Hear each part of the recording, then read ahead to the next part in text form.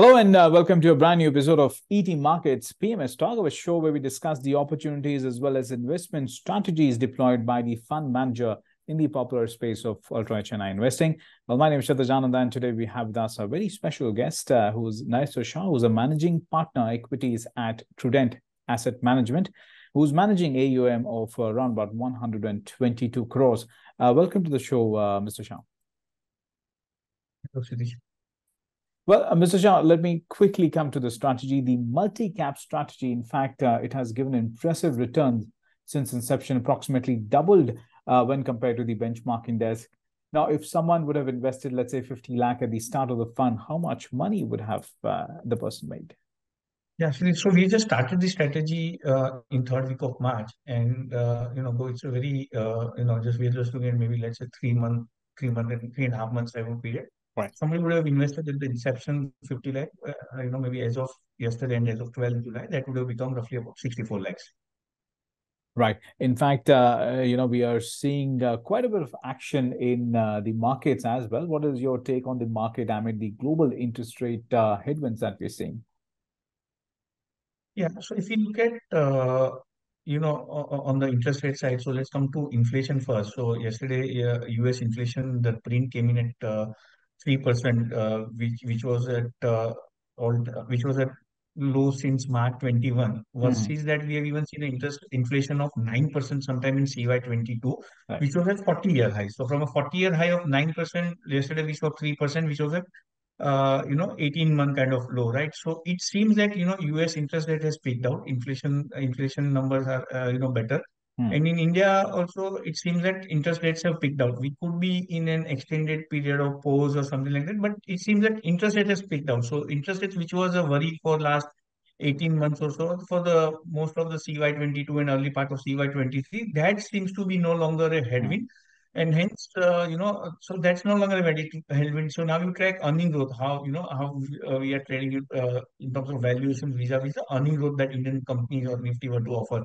So if you look at on the earnings front, FY23 we saw Nifty earning growth of about 11% on the back of 32% growth in FY22.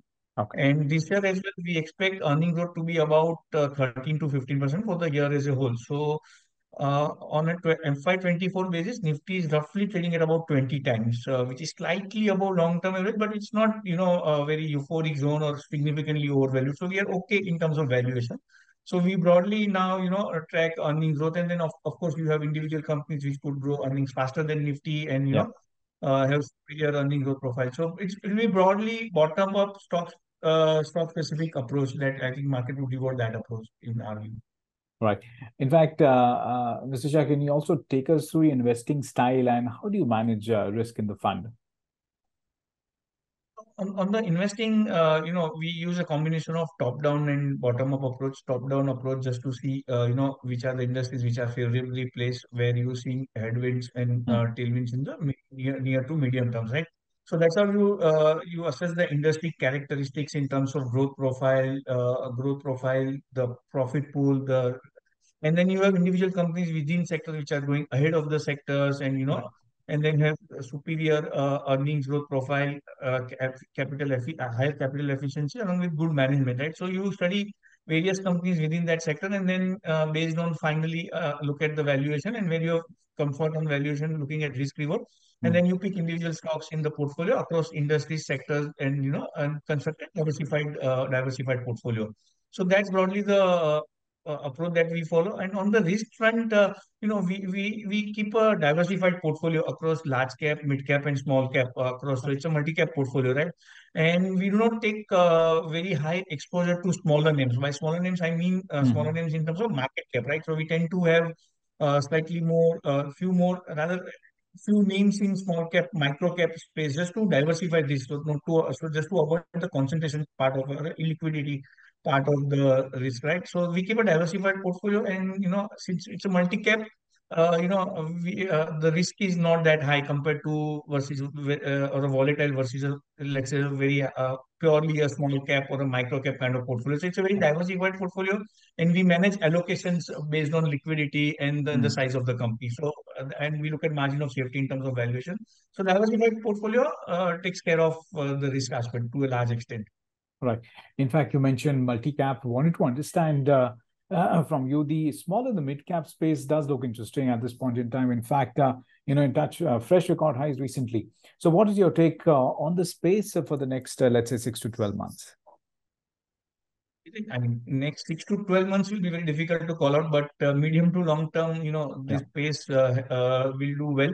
If you look at, Okay. see, while there is euphoria in the market, you can say in small cap, but if you look at the March, March was very bad for small cap, micro cap names, right? So Yes. we have seen good move from the March lows, but as of June, and let's say even if you have to look at last 5 years, Mm. Nifty had done about 12.54% CAGR last 5 years.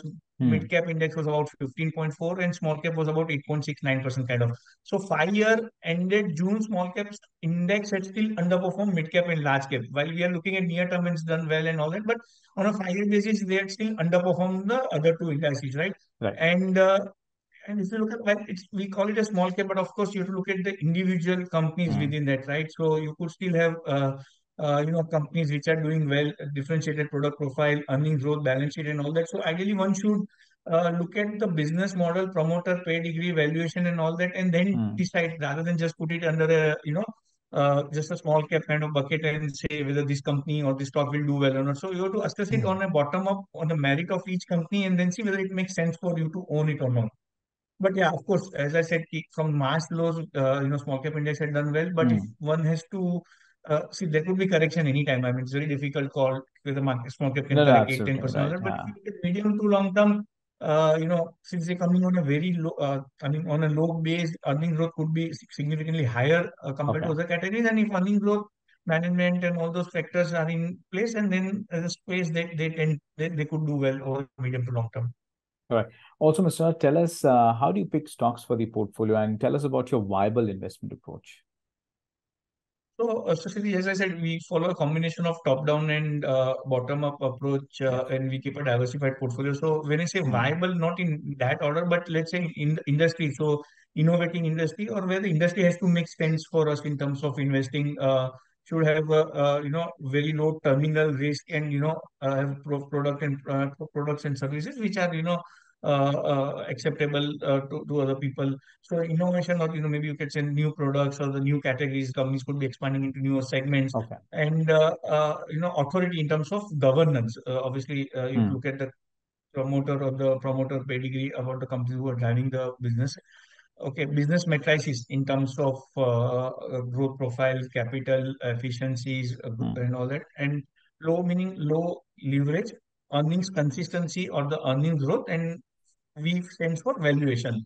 So Okay. if all of these make sense, of course, one then still has to look at valuation, whether you are overpaying too much for the growth Mm. that you expect company to deliver, or it's not being priced in, or it's not being well understood by the market. So that is broadly the philosophy that we follow while constructing the portfolio.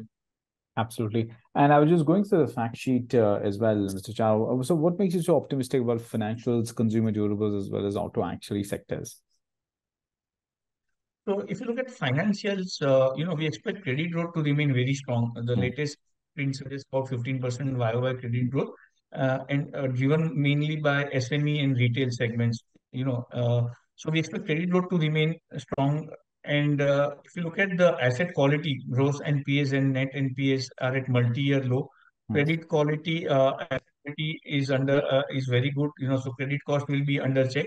So, while NIMs can moderate from elevated levels of FY23, but we still expect pre-provisioning profit growth will still be very strong, and that along with muted credit cost or the low, credit loan loss provisioning, okay, that would still means banking sector would still show very healthy earnings growth. And if you Mm. look at the valuations on the private side, they are still broadly in line with the long-term averages. Sector has done well, but valuations are still in line with long-term averages. So we expect banking sector to do well. Coming to consumer discretionary side, uh, India is just about, let's say, $2,300 GDP per capita. And when you look at, let's say, other other countries, and maybe look at, say, China, when they move Mm. from $2,000 per capita to $5,000, various discretionary consumption categories, they had grown anywhere between 17 to 25% for a considerable period of time. So we are Right. just at the threshold of that. So we feel consumer discretionary categories, will show very good growth in the medium term. and hence, we are bullish on that segment. Right. Any recent Coming to entry or auto, exit? Huh. sorry, on the auto component side, India is one of the top five auto markets, in the world. And after COVID, we have seen good recovery. So two-wheeler domestic has started doing well. Passenger vehicle had a very good FY22 and FY23. So passenger vehicles would slightly show muted growth compared to 23, but two-wheeler is recovery. And tractors will show muted growth, and CV will also show muted growth. But Hmm. no, you still have a lot of potential when it comes to auto OEMs. And of course, when the auto segment does well, and then your auto component sector does well, then you have Hmm. replacement market opportunity as well as export opportunity. So China plus one, China is a very large exporter of auto component, Yes. products. So we feel that even in India, with China plus one thesis playing out, Indian auto component industry has significant export opportunity, and we expect that segment to do well, particularly. Okay, cool. Also wanted to understand any recent entry or exit that you've made in the fund recently? So we just started this portfolio in March, Hmm. but just in terms of a few entries, so we have added CDSL, which is a capital market play globally, demand penetration and participation by individuals. All that remains very. So we see a structural long opportunity. Cash market volumes, if you see last few months, they've revived from FY23 lows, right? And stock, it's a duopoly, and it trades roughly about 33 times by 24. So we are bullish on that, and it's being our latest, Oh. addition to the portfolio. The other one being Electronics Mart India Limited. Hmm. It's the largest consumer durable retailer in EP and Telangana, and now is expanding into North, adding a few stores in NCR and all that. And consumer durable retail again is a very large opportunity considering the penetration levels of across all categories. Okay. And he's a very efficient retail player, and it roughly trades at about 27, 28 times F24. So we are bullish on that name. So these are the broadly two additions that we have made recently. Right. Well, on that note, thank you so much for your time, Mr. Shah. And that's all for now. But do stay logged on to etmarkets.com for more on news, business, and economy. Thank you so much for your time.